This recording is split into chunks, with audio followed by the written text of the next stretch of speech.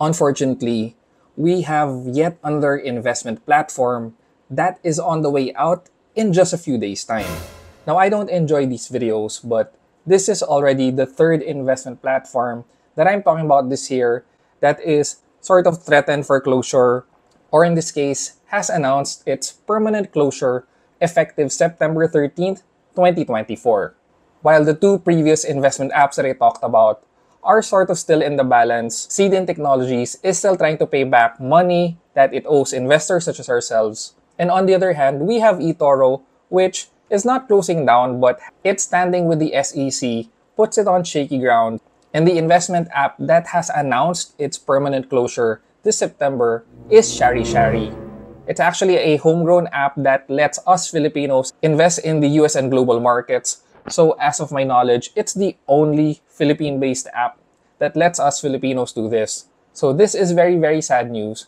But Shari-Shari has been kind enough to give us a heads up and tell us what to do in light of this upcoming closure. So this is what we'll look to cover in this video. So let's not waste any time and talk about what are the next steps that you can do. Let's go. But before anything, if you are new to this channel, hi, I'm Mark. It's nice to meet you. In this channel, I talk a little bit about lifestyle, but I mostly talk about business and investments. I've talked about Shari-Shari in a number of videos in the past. I have to let you guys know that yes, it's closing and this is what you can do so that you are able to withdraw your money in time. So let me pull up the email of Shari-Shari dated August 13th. I'm sorry that this video is also coming a little late. Dear Shari-Shari customers, it is with a heavy heart that we write to inform you of a significant decision that Shari-Shari will be closing its operation on Friday, September 13th, 2024. Alpaca Securities, Shari-Shari's US partner brokerage, has informed us of their decision to pivot business focus and cease collaboration with Shari-Shari as a technology provider. So let's now move on to what you should be doing if you are invested and are a user of Shari-Shari. Option number one is to liquidate your assets, withdraw your cash, and close your account. So as a refresher, you can click on Portfolio, the middle tab on the Shari-Shari app. So when you click on Portfolio, you are able to see here your stock positions. From your portfolio, you can click on your stocks and sell them one by one. Once you have sold them, this will go into the equities portion or your buying power. So I think you do need to wait a while before it gets credited. Once they are credited into your equity or buying power, you can now proceed with withdrawing the funds. So click on More and click on Account. Under this account portion, you see here the available cash that you can withdraw. Click on Request for Withdrawal, and here it will be displayed what bank account you have previously enrolled, and you can stipulate here the amount that you would want to withdraw. In case you haven't registered any bank account previously, you would have to take a step back, click on More again and Account, just like as we did earlier. Here you can click on Manage Bank Accounts. From this portion, you can add bank account where you will be inputting the bank name, the account number, your name, the bank SWIFT code that you can easily Google. So again, this is the first step that you need to make before withdrawing if you don't have a registered bank account just yet. There are actually new fees that Shari-Shari imposed as of August 13th. The fees actually surprised me. If you are withdrawing less than $100, the fees are $7 each time, so that's a little pricey. If you are withdrawing more than $100, the fees are at $55 each time. So I honestly think that's ridiculous. I think they are just trying to really cover whatever costs that they have left in trying to run the company. It's not a good look, but I guess that's that. There's really no other option to be able to withdraw at a cheaper rate. So option number one would be you liquidating and withdrawing your funds. But Shari-Shari does not completely limit your options to only that. Option number two, which is to create an Alpaca individual account and move assets there. So just for curiosity, I actually tried this. I visited the Alpaca website, signed up with my email and the usual registration process. So what Shari-Shari is saying here is that you don't have to exit your positions, especially if you're still in the red. If you have stocks of Microsoft, Facebook, or whatever, you can keep them. And you can instead open an Alpaca account. So the website is alpaca.markets. And once you have registered, they are advising to email support at alpaca.markets. So make sure that you have the same email address that you are using from your Shari-Shari account, and use the subject transfer my holdings from Shari-Shari to Alpaca. Once they receive this email, they will move the assets from your account to your new Alpaca account.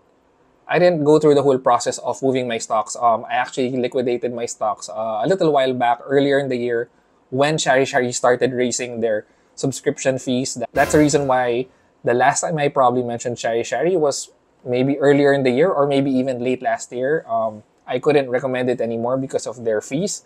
Anyway, going back, the user interface is very different from Shari-Shari. I didn't spend a lot of time on it, but it just didn't seem as user-friendly as the other US trading platforms or even Shari-Shari. Shari-Shari says that there are other fees incurred when you do this, so I'm not exactly sure. I haven't found those fees just yet, but I'm thinking that it might be similar to the withdrawal fees as well. And moving on to number 3, a third option would be to open an account with another broker or dealer. From my end, unfortunately, I can't recommend brokers or entities that we can work with from here in the Philippines. I really don't know right now because I only know of the more commercial and widely accepted apps. If you do open an account with a brokerage that is not Alpaca, then they can also transfer your stocks, your holding positions. But yeah, as to what brokerages are those and what are their requirements, I don't have that info. If I do find those, I may just post them in the comment section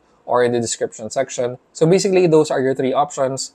The good thing that I'm seeing here from their advisory is that if you have an existing subscription, obviously your subscription will no longer be renewed. Any overpayments will be refunded to your credit card. So I guess if you subscribed for a year, and whatever months that are not used will be retroactive and be credited back to your account. So at least on this end, on the subscription side, you'll be able to get your money back. So I guess that's that. You have your 3 options. You guys have been asking me about what I think about this, what my opinion is. Like I said earlier, I feel sad that the only Philippine-based US stock trading platform is closing down. I really wanted it to work. I really wanted it to help Filipinos get on the global stock trading platform. In many ways, I guess the writing was also already on the wall. I mean, not that I predicted this or anything, but when Shari-Shari started really increasing their fees, when their competitors, the more famous apps, were not charging the same fees or subscription that Shari-Shari was, I guess even then I could feel that Shari-Shari was really trying to find a way to monetize.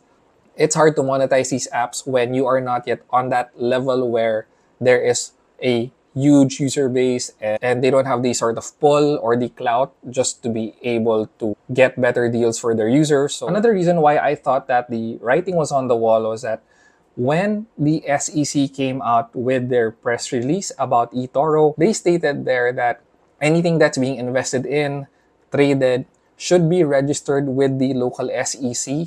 So my interpretation there is really none of these global stock trading platforms is currently allowed locally in the Philippines. So that's another reason why I thought that this was somewhat looming.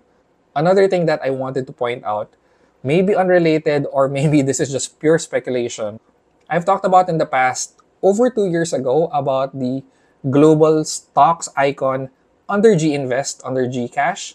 I'm surprised that over 2 years later, this still has yet to launch. When you click on it, the only thing that it says is coming soon. And it's been pretty much like this in the last 2 years. Actually, at one point, they did open it up. It was a little confusing because global stocks was a stock trading game where people could win money. So just like many of the games out there, it was like a competition, a tournament, but it wasn't what it was supposed to be and what people were expecting. And until now, they still don't have anything working with the GCash GInvest global stock section. So I feel like all these, eToro, SEC, and now Shari-Shari biting the dust, I feel like somehow these are all related about global stocks not really wanting to be sold here in the Philippines by the SEC. Again, this is pure speculation. I could be wrong, but trying to understand the fine print, what the SEC is saying and what they are allowing and disallowing, I feel like these are all related. So yes, it's sad that we're not able to invest in these US and global stocks directly. But yeah, I guess regulation is coming in, and right now we're taking a step back. I'm hopeful that it will get worked out. Hopefully, it's GCash GInvest that is able to justify this with the SEC, and that they're able to deliver on GInvest global stock soon. And lastly, a lot of you also ask me when I talk about the S&P 500, and I always say that I invest a lot of these through the banks.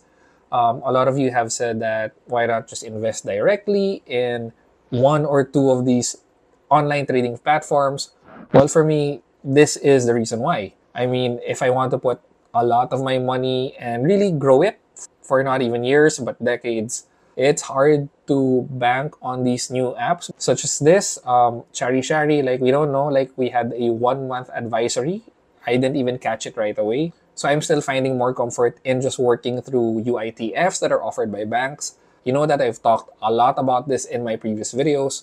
Again, I used BPI a lot before, but now currently I'm using East West for my S&P 500 fund. So what do you think about all this closure of Shari-Shari? Do you agree with me that this is somehow all related with the SEC, eToro, and GCash global stocks? Let me know in the comment section. If you've liked this video, please don't forget to like, comment, and consider subscribing if you haven't already. Thanks again for watching, guys, and happy investing. Get your money out of Shari-Shari.